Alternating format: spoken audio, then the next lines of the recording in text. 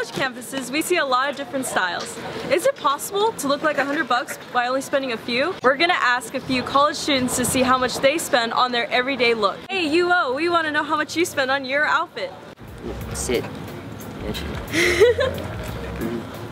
So what we're gonna do is I'm going to try to guesstimate how much you spent on your entire outfit. Then you're gonna tell me how much you actually spent and see how close I was.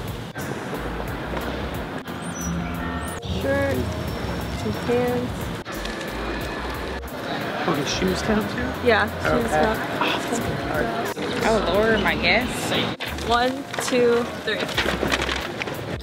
Oh, I was close. A little bit closer than the last time.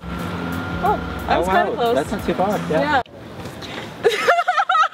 What did you guess? 175. Oh wow. See, I did good. Oh, I was close. Yeah, a little bit. Oh.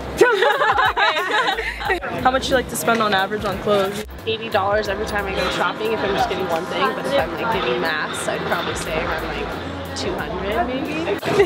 you got like what did you do? $85? You yeah. look like $450. You spent $85. No, 85. Knowing me, I'm good at finding deals. I like to shop like at places like Ross or where else? I don't know, Goodwill and stuff like that. I usually like to buy clothes when they're on sale, if I can. Okay. So sweet. Yeah. This is Raquel Ortega from the Daily Emerald signing off.